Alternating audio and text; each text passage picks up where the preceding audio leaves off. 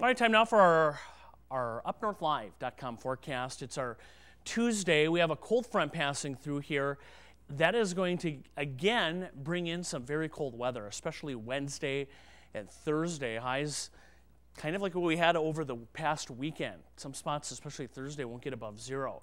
That'll turn our winds northwesterly as that front passes on Tuesday. You can see winds could, especially near Lake Michigan, gust up to 25 miles per hour. And we'll see the same situation on Wednesday. Northwest winds, breezy again, could gust up to 25 miles per hour as we head into the middle of the week. As far as snow chances, this is interesting because we have a lot of ice on the Great Lakes, a growing ice field, so some spots will not get nearly as much lake effect snow as they normally would.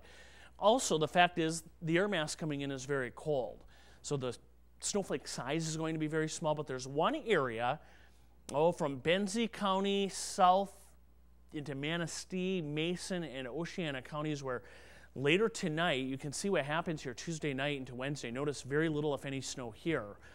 But right here, snow will develop. And then look what happens. It just sits over the same spots. At least we believe this is what will happen based on the winds through Wednesday afternoon. Look at that. Ludington, Hamlin Lake included in this.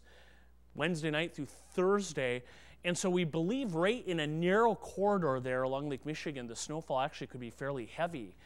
Coming up before it kind of winds down Thursday night. So on the big picture, here's what it looks like for snow accumulation. Again, near Lake Michigan, right in through there, that's where the heaviest of this will be. Also a little area near Lake Superior. We have open water right here and open water on Lake Michigan right here. So that's what will feed into that with very little amounts inland. And locally, again, Tuesday, an inch or less for most of the region except around Manistee, Ludington. And again, that's our focus coming up here. Now, if you look at this, you're like, oh my goodness, 8 to 16 inches of snow here around Ludington. What is it, a foot plus 4 inches? But the snowflake size, again, is going to be very small. The colder the air mass, which is very cold coming in, the less moisture the air can hold. So I think the amounts will actually be a lot less than indicated here because of that reason. But still some decent snow there. If you drive 20 miles inland, snow amounts will be very light. Wind chills becoming an issue as well. There's a look at our Tuesday afternoon, but watch as we go into Wednesday. Wind chills will continue to drop. There's Wednesday afternoon. As some colder weather comes in, those winds out of the northwest, they will really plummet Thursday.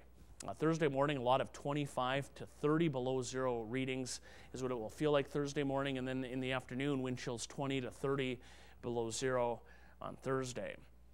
So we're kind of in this pattern for a while. 6 Wednesday, 1 degree Thursday. I just showed you the wind chill, some lake effect snow, especially Manistee, Ludington areas. Friday, some sunshine, a high of 8. And then we actually get into the 20s for one day on Saturday, although Saturday we could see some light snow.